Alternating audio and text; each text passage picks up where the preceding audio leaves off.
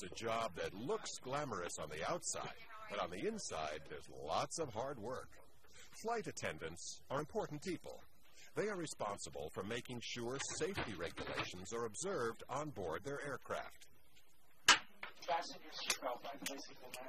They instruct passengers in the use of equipment like seat belts and oxygen masks.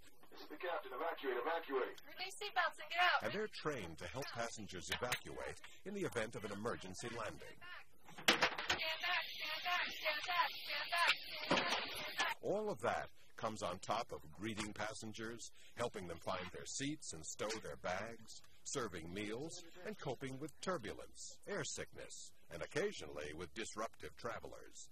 Flight attendants are often attracted to the job by the opportunity to travel. That opportunity comes with the necessity of working nights, weekends, and holidays, especially early in the career, because most airlines allow flight attendants to bid for the most desirable routes based on their seniority. If you're interested, you should apply directly to the airline to find out about that particular company's requirements for flight attendants. You should be in excellent health, be able to speak clearly, be able to keep your weight in proportion to your height, and willing to relocate. Many airlines look for college graduates, and for international service, the ability to speak at least one foreign language will give you an advantage. Then you can expect several weeks of intensive training and many months of serving as a substitute attendant.